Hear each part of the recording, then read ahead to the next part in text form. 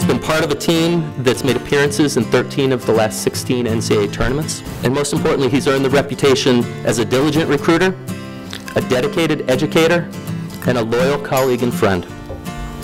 Scott, I'm thrilled that our paths have crossed again. Please join me in welcoming Scott Borek as the new head coach of Merrimack men's ice hockey.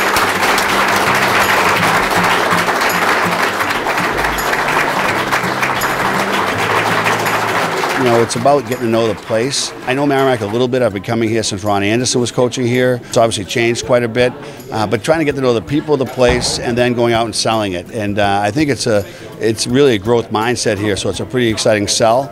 Every single time I've been on this campus, whether it be a Sunday, coming to watch a junior game or a midget game, coming to our own games here to compete against Merrimack, there's construction going on this campus everywhere all the time. You know, from the football stadium this year when I drove up, like, whoa, that's a different thing. To hearing to talk about going Division I, you know, all these different things that have gone on to build the place.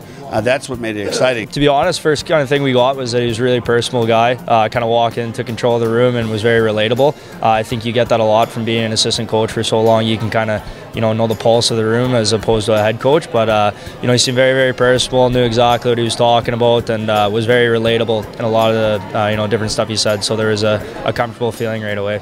You know, I was at Lake Superior, and the most frustrating thing in my life was that I never coached a team like it was my own. I was only there for a year, so like 9 months before Jeff left. There was a Lake away. I tried to carry the Lake away on the same way Jeff Jackson did, and we couldn't be more different as people, as coaches. So I come to Merrimack. This is my team. And they're gonna show themselves that way. They're gonna work that way. I've learned from two of the best coaches in the game, Nate and Richie. I can't wait to get started, but I'm gonna coach it Scott's way, not like I did at Lake Superior. At UNH, we always went after sticks, good high hockey IQs. At Providence, you know, hard, committed, competing. It was like a different set of skills.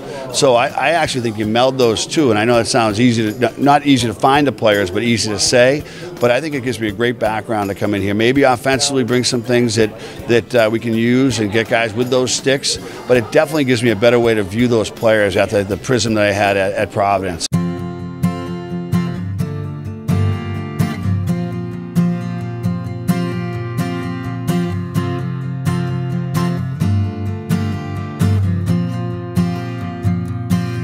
What I expected to find is exactly what I found. Really quality guys, you know, really committed players, and I think that there's something that we can build from as a program with those guys. And I'm not even talking about wins and losses, I'm talking about creating something special. They were very accepting. I think they were locked in on my very first meeting with them, and I'm simply excited about working with them. I think it's a good group of guys.